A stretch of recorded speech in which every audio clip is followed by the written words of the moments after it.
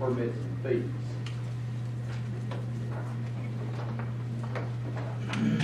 This next item is also a request of information that we received from the Commission. Page has prepared documentation in this particular section, and I'll ask her to give comments on this. The first sheet is an at-a-glance. You all will get some more detailed information on the budget process as we continue to explore focusing on a revenue-neutral environment.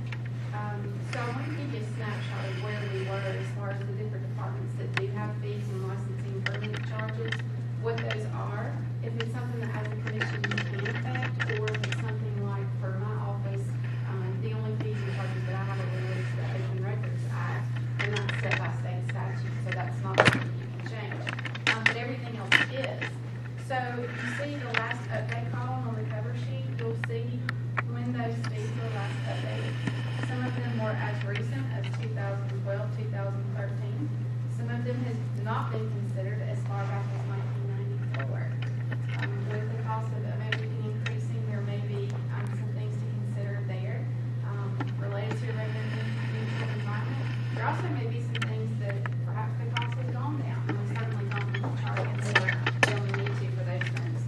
So behind that, we've broken down by department the documentation that everyone had. It's in a little different format because some of this is currently only printed in an ordinance and is so old that we don't have it electronically.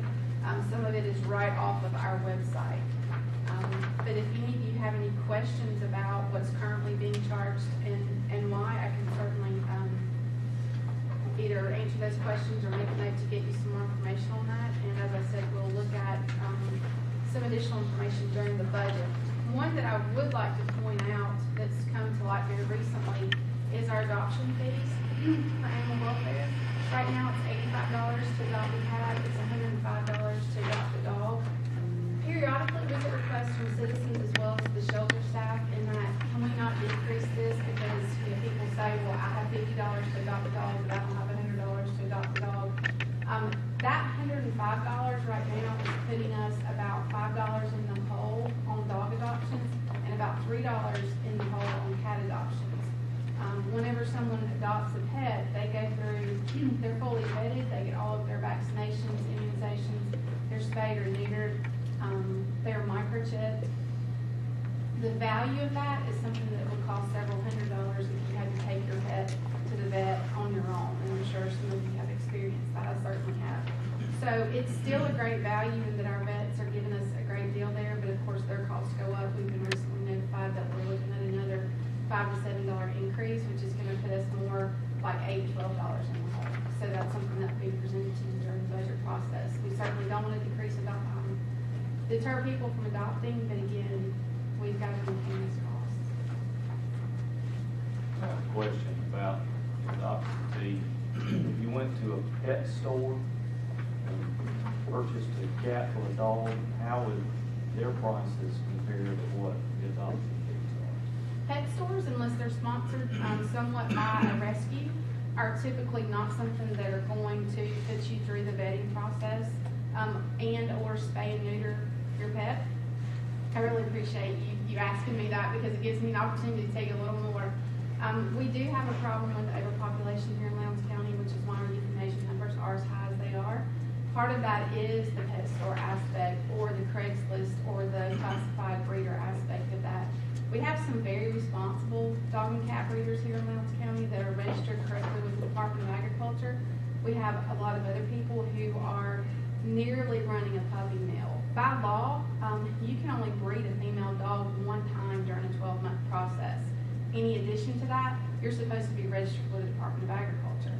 So what we have related to vet health as well as the overpopulation issue is the parking lot puppy syndrome.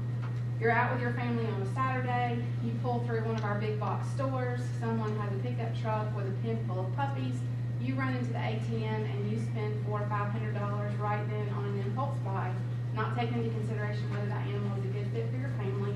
You get home, now you're faced with potty training and all of those things. But before that, the parvo hits. Many of these dogs have not been vaccinated at all. They have parvo. Our vets people are calling their own call, it can cost as much as $1,500 to $1,700 to get rid of parvo in a puppy, and that's if the puppy can survive the treatment, and it can have long-term effects. So $105 to adopt an animal from the shelter, or you can spend $400 or $500 at a pet store or in a parking lot, and then still be faced with, thousands of dollars in care if you're not careful. So shelter pets are definitely the best deal, even if you all have to go $50. Paige, can we borrow that box? Yes, sir. I'll pass it around. I'll have more boxes built. I'll put that information in whatever format you want, and I think that anyone who hangs out down at the shelter, whether you're a volunteer, and we do have some great volunteers, or as you all have faced in just touring the shelter and dealing with the policy issues that you have to look at, the reality of that shelter is euthanization. And anything that we can do to educate, to make the public aware of how that impacts our community, I think we should take the opportunity to get it out there. I agree. It is very important. One of the things, concerns I had was, are we losing money on a person adopting now, when we know all the process they're going through, to get them to adopt? How much are we losing? Should it be income neutral? Should it be something like that, or should this help? Does make some profit to help defray the cost of running the animal shelter. That's kind of where. Right now, we are losing a few dollars on every adoption, and that's simply because of vet cost. And again, it's not our local vets trying to take advantage of the shelter. Many of them have treated shelter animals that have come in that have been hurt or come in sick, and we never receive a bill from those vets. They're doing that as a service to the community, and that's much appreciated. The reason I asked for this for the retreat was a couple of reasons. First, for some of the things we're talking about regarding the animal shelter, I don't want us to do anything that puts us in a position to lose money. If it costs what it costs, then I want us to adjust those fees so that we aren't sort of wasting, tax revenue on those. And I think the public has a certain expectation that we would pass along fees rather than try to make money on some of these fees. The second reason I wanted to look at this is because when it comes to trying to do business in Lowndes County or grow Lowndes County, what I don't want is I don't want our permitting and fees and things like that to be prohibitive to that. So it's difficult to take this list and look at it without a more comprehensive list, including areas similar to ours around us. And I think we can certainly take a look at it and among ourselves say, yeah, I think this is too high, this is too low, but I don't think we are necessarily qualified to take a comprehensive look and just arbitrarily say, this is too high, this is too low. So I think that the only way we can really do this is to see how we fare. Number one, make sure that we're not doing what you're saying, we're going to lose $5 here, $8 there. We don't want that. And second of all, we want to look at the various fees that we charge for different things, and make sure that we are in line with what other communities similar to ours are charging. Does that make sense? There's two things that we can help you with through the budget process that we can get a snapshot for you on, because you're absolutely right. There's sort of two lines of thinking there. What is the going rate for that charge in general? The other is how are other communities similar to Lowndes County handling those charges, and what are those fees? I think somewhere in the middle could be what you're looking for. But you're right in that comprehensively, it's not something that you can just look at quickly. For instance, building inspections and all the permits that are related to that. You'll see a proposal here where Lowndes County Fire Rescue is proposing a fee schedule. It's nearly unheard of for a fire department the size of Lowndes County's that does as many inspections that are required by state law for them to do every year. For there not to be a permit and inspection fee charged to that. So what the fire department has already done is a study of departments and communities our size, and that's how they propose those fees. So right now we're not charging anything, so we're losing money on that employee time in that area. But you you have to dig a little deeper because we have a joint inspections department with the city of Valdosta. So, you know, those fees, I think, should be no more than the offset cost of that department. But other counties like us may have an internal that's offset as a part of engineering, public works, for example. That could mean that their fees could be lower, because it's not taking as much time, and it's not a standalone department. So we'll try to take all that into consideration. And honestly, as big as this is, I don't think it's something we probably would be able to effectively address before the next budget. I really don't, because it's not do it right, necessarily. But I think that I would like to take a look at that, particularly in regards to construction fees and business occupational tax fees, things like that, to make sure we are in line. Not only the fees themselves, but how responsive are those departments? You know, how quick is the turnaround on those? I'll tell you a really good story. I moved my business to another municipality and applied for an occupational tax. And it's been weeks since I've heard anything on that. And I'm just waiting to see. This is my own personal experiment. I just want to see how long it takes for me to get all of that pushed through. And I don't want to find us in a position that's happening in the county. And if it is, I want us to fix it. For the county as it relates to occupational tax, if you have a business inside the city limits of one of the cities and you have paid your occupational tax with them, it's as simple as showing the county a copy of that, and then we issue you a county one. So I do think that's a great service that you all are doing, and that you're not hitting these businesses again for a separate county tax. So that, I mean, I think that's kind of in line with what you're talking about. And also, each one of these would most likely require an update to a current ordinance. So it's going to be a process. It's not that, you know, the entire community is going to get hit with a new fee schedule related to everything all at one time. It's something that we would have to draft that ordinance. You all would have to consider that. It would have to be annually done. Yeah, well, I would agree with pretty much all the comments that been made. Simply, I'm looking at some of them, and you know, some of our fees again we haven't been updated since 1994. So you know, we know what's happened since 1994, and the fees need to be looked at. So this is something that we probably need to move forward with. Look at these fee structures and see if you know what needs to be done. I feel like that these fees need to be primarily revenue neutral. I do believe that.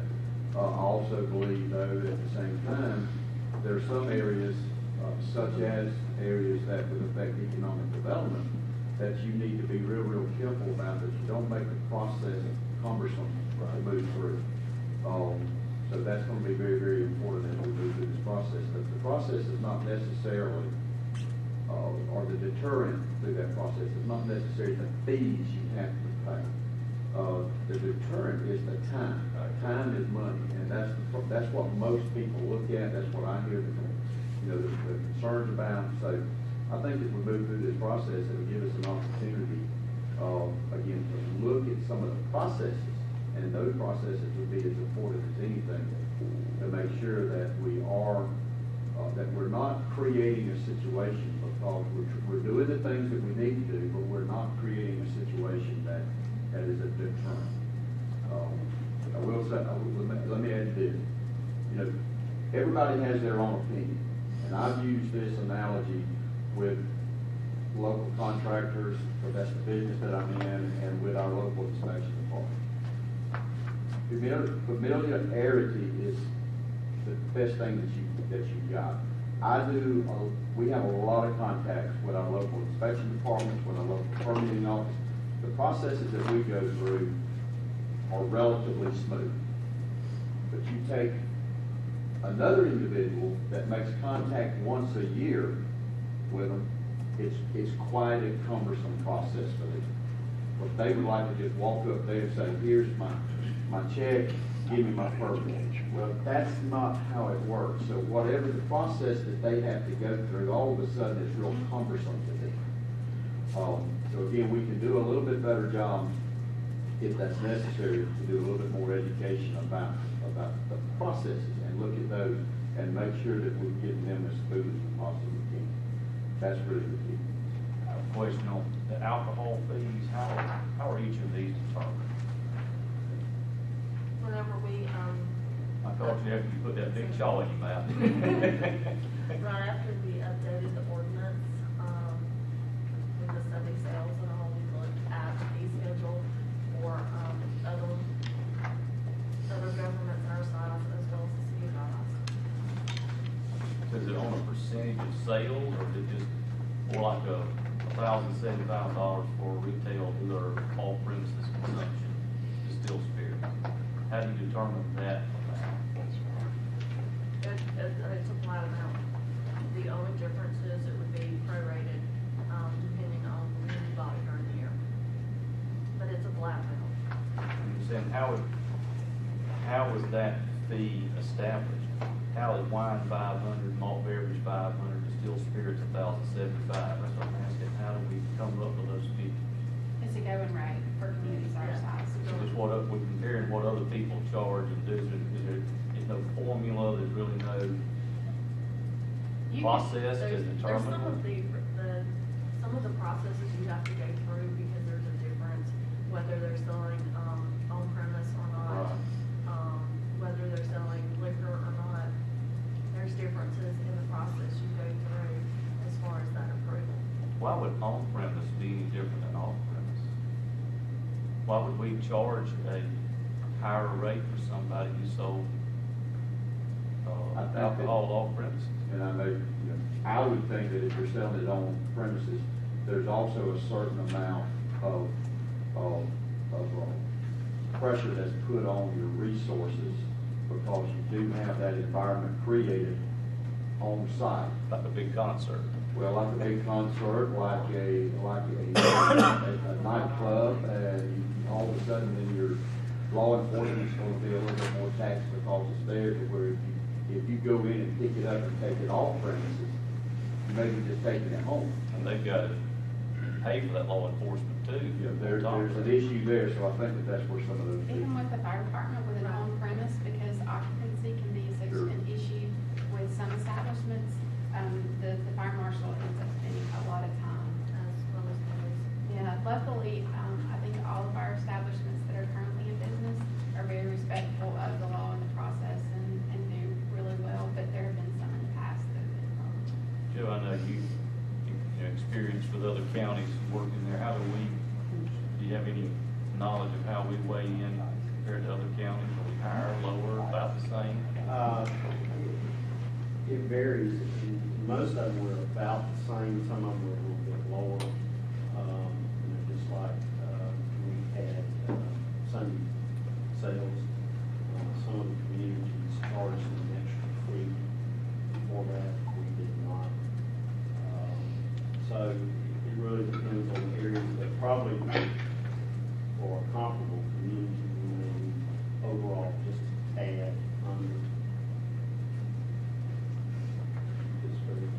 My concern in the big picture, we talk about fees and all this, just, it's a tax or it's another way government can collect money, and it does need to be revenue neutral as possible. I realize with something like this is different, but when you look at how much does it cost to spay and neuter a cat or a dog, give them shots, and have veterinary physical and all that, those are actual figures we would look at what costs the animal shelter and then try to offset that with adoption fees. I understand that. When you start getting into something like this, you could have one business over here selling 10 times, one bar selling 10 times more alcohol than another bar, but are they paying the same fee? That's And they are. and they are, and in the same business, but it hits the small business owner a lot harder than it does, a large business owner. I understand what you're asking, Commissioner Page, and I think you make a good point. It sounds like the point you're trying to make is, if there is a fee attached to a license, if there's no, unlike spaying or neutering or something like that, if there's no activity related to that where you can justify the cost, how do we determine the fee? Is it just arbitrary? Well, I think we've reached a point where that question can be answered by looking at other communities. That's the only way I think you can effectively look at it, because at some point, Lowndes County and other counties in Georgia decided to charge a fee for these, and they all came up with them based on probably as many criteria as you can imagine. But we are where we are with those fees, and so I think moving forward, I think the goal should be to make sure that if there is a cost associated with a fee, that to the best of our ability, we make that fee revenue neutral related to the activities that produce that fee. Spay and neutering is a good example. If there's no activity related to it that you can directly compare the cost, then we compare ourselves to other communities. And I really agree with the chairman. It's almost the cost of the fees are important, but I think the service we provide and the turnaround is probably more important. So this is clearly a long-term goal, Mr. Chairman. Don't you agree? This is something that's going to take a long time. But just as Mr. Dixon said, it's not going to be a quick fix. There's processes that needs to be looked at, and as you move through and these issues come up, then we begin to kind of develop it and improve on it. So, yeah, it will be a long-term process. But I do agree. I think it is something that we need to move forward with, and we need to look at the fees along with the processes to make sure that we can move smooth. And a then question. moving forward, I just really want to say that because we have a joint department with the city of Mount Boston, that we need to work closely with them and make things more smoother for those that are utilizing the service. Currently, we have adopted the same, our animal control ordinances mirror each other. So, that's a joint department that's housed on your side. Animal control is, they handle animal control for the unincorporated as well as the incorporated area. So they go Some of the to two permits courts. on the other side. Permits. I wouldn't classify it as joint department.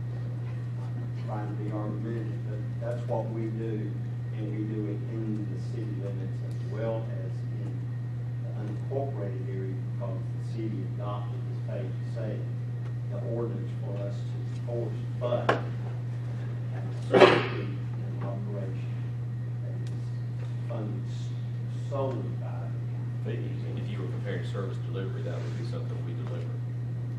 correct. Ordinance-wise, we mirror theirs, and have adopted the same fee structure as well as with inspections and in some other areas.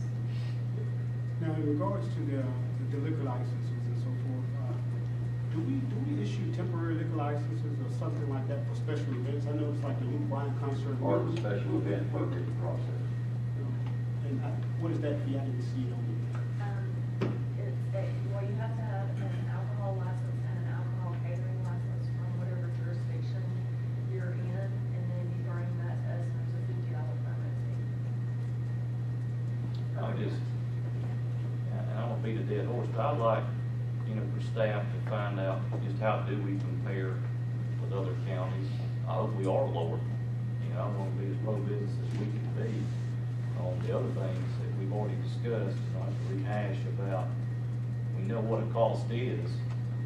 So if we charge something equal to the cost, it's revenue neutral, but on something like alcohol fees, it might be more, hopefully not arbitrary, but just a set fee that everybody pays. I'd be interested in knowing how we compare.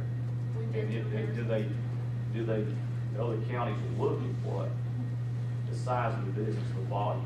Just like on a business license, Bruce and I have, we all pay business license, we have to turn in our tax return, they base it upon our receipts.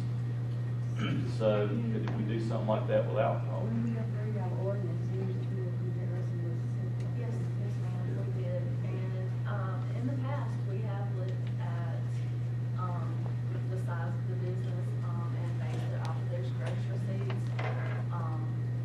But it was very, very cumbersome, it was very aggravating to business owners. And I don't know that you can necessarily compare the amount of resources needed to decide the business. and they would have to have a business license and an alcohol license. They do have a business license and an alcohol license, but that's part of them being in the business that they're in. I think that if you try to do anything based on size of business,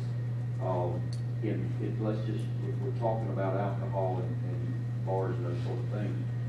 you're gonna run into a very, very difficult situation of trying to police that, if you might use that word, because, you know, when you start pouring your product into a glass and serving it, and somebody's handing you a piece of cash, you know, it's very difficult to do the tracking and determine actually what's going on. Just, you know, that's part of the issue. I think that the fact that it's done on a fee basis, regardless of the size of it, as a business person, you should know that that's going to be part of your overhead, and that's part of what you calculate in before you ever open the door. So I don't think I think doing it on a set fee is probably the best way to do it. I guess if you were asking us to do this comparison on you, who do you want us to compare to? Are you just talking about our surrounding counties? Are you talking about comparable size counties that may be located? I would say the comparable sized counties. And, you know, I don't expect all 159 counties to stay in Georgia. It doesn't have to be anything real big. It's just, you know, comparable counties and then the counties bordering us. I would go a little further than that, Mr. Pritchard, and I would say that I would consider, I would stay in South Georgia with my comparisons. I just don't think it would be fair for us to try to compare ourselves to a more densely populated area, or even some of those counties who might share our population size, but that are connected to a denser population, like a Hall County they might have as many people as us, but they're connected to Gwinnett, which is a larger area, probably more economic development going on. That's probably a horrible example, but I would keep it in South Georgia. I would look at, Houston County, places like that live in the same area that we live, that people are doing business there. You know, we don't want to go to, and again, I just want to We don't want to do North Georgia or some I just want to be clear that I don't think this is something we're doing because I sense that we're doing it incorrectly. This is just one of those checks that you need to do periodically to make sure that what you're doing is correct. I have every confidence that we're going to find that the way we do our permitting and fees here is like many other things we do. We're probably leading by example in those areas, and I hope to confirm that. I feel confident in the research that we've done so far that we are significantly lower in many areas than other communities our size. And I think if we've done the research recently, then we don't want to, we don't need to repaint that fence. Let's just, if we've done it recently, then I'm fine with that. And recently would be, I would say, the last 5 to 7 years. Yeah. I agree too, and I'll withdraw my request if it's been done last 4 or 5 years, and don't do it. We will get a current, up-to-date assessment based on construction. There have been a lot of changes in the last 5 years, so we'll get something from last one. Thank you. All right, okay. Any other discussion? God, we'd beat the lecture to death. Well, then we're just using it as an example. Let's clarify that. Is there any other discussion on licensing, permitting, and fees? Process? Again, I just want to emphasize, I feel like the huge emphasis as we move through that process is the ease that the citizens have when they approach these efforts. Is it easy to get a liquor license? If you meet all the qualifications, you bring in your proper paperwork, can you come right on up here and get your permit? Those are the things you want to do. If you're building, coming into our community, you're building them, want to build a new commercial establishment. Do you know what you got to have? Are you able to go to the permitting office and get that permit in a reasonable amount of time, with a reasonable amount of effort to get your permit and then start your process? We don't want the process to deter growth, and I think that's really the emphasis here. So as we move through, that's what we're I just would say, I would really like to see, as all of us, some of our facilities use more. I look at those fees, but I do also realize we're trying to upgrade it currently. But I asked the county manager some time ago about, do we actually allow alcohol in it in the civic center? We don't. I don't know how you all feel about it, process. Temporary licenses, special events, that hospital can go there. We want to try to make it open to all types of activities. We've had tremendous problem with alcohol. I'm just being honest with you. I'll put it out there. Yeah. Because you can have it at the Rainwater Center, you know, and other public facilities, but, you know, Civic Center out there on 84. You might have a tractor, show or a truck show, and somebody might want to have a little something for people. I don't know. Maybe we need to upgrade it to, you know, Pacific Savings Station, because there's a part of it that you can use out there, so maybe we can look at that. I know when they do those car shows. Special program. What do y'all say? Move on. We're saying move forward, get the information back on your feed. I mean, what y'all want me to do on alcohol at Civic Center? You want me to look at anything? You want to change I would it? like us to consider allowing for special events, like we have those car shows out there. I think what we need to do, and I do know a little bit of the history on it, you have to be really, really careful about how you say, okay, you're going to allow alcohol at the Civic Center and to the type of events that you're going to have. Because some events and some things have the history of having a bigger load again on our resources just from the nature of the event itself. So we need to be a little bit cautious as we move through that. But again, Mr. Pritchard, if you and your staff could bring forward to the commissioners that history along with some recommendations, it certainly is something I think that we can consider. In light of our having to adjust for the demand of special events, since we continue, we have to look at what you just indicated, having something there. So if somebody chooses to have alcohol available, these are the circumstances that we recommend. And again, it's like anything else, if it gets out of hand, you need to be prepared to take action to stop it. Whether it's special events that become problematic or whether it's Might be a requirement that they have law enforcement there on alcohol. Well, that's Depending on the let's size. just of say the- also, let's just say also, we probably, as we're moving forward, I think that we have had, we have had discussion on our special event ordinance to really kind of take a look at that ordinance and update that ordinance itself. Through that process, I think then that you probably could move towards something like that by within that ordinance, you're building in the security, let's say, that you feel like that you need to have in a situation of special event. So that may be the way that we can address that issue, is through a special event ordinance. whether it's businesses, whether it's special events, whether it's something at a community event like the Civic Center, there are added pressures or expenses placed on your staff, on the sheriff's department, on EMS, fire inspections. If we make that reflective of the cost that is incurred, you're going to hear complaints. Nobody said our job is easy. Okay, the next item, you want to say that? Yep, that's fine.